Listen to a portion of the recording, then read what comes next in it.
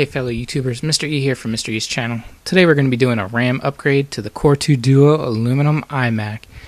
Now this one specifically is the 3.06 gigahertz 2008 iMac. Okay, so you just need to lay it down flat on like a something soft to protect the screen. In this case I used a towel. Okay, so you just want to unscrew that plate. It comes right off.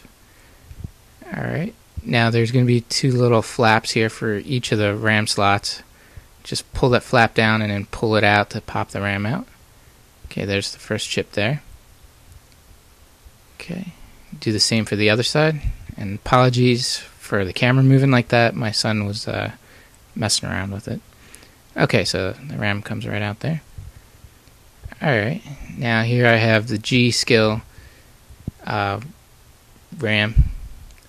It's a 4 gigabyte kit.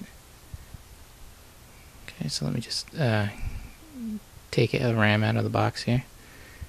Alright, now you want to make sure that the hole, the groove there is on the left hand side as you put it in. Just push it in, go right on in tightly. Alright, once you have it in there, just put that little flap, tuck it back in. Okay, we'll get out the second 2 gigabyte chip here. Okay, so the system came with 2 gigs and I'm upgrading it to 4 gigs. Alright, same thing, groove on the left side there. And just push it in, nice and tight.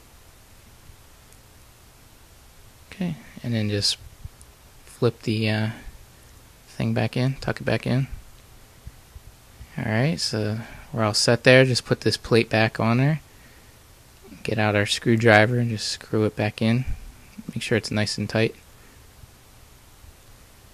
Alright, so once you're all said and done doing this, then you just want to lift the computer back up, plug it back in, turn it on, and as long as you don't hear any beeps and it boots up fine, you're good to go. Alright guys, thanks for watching.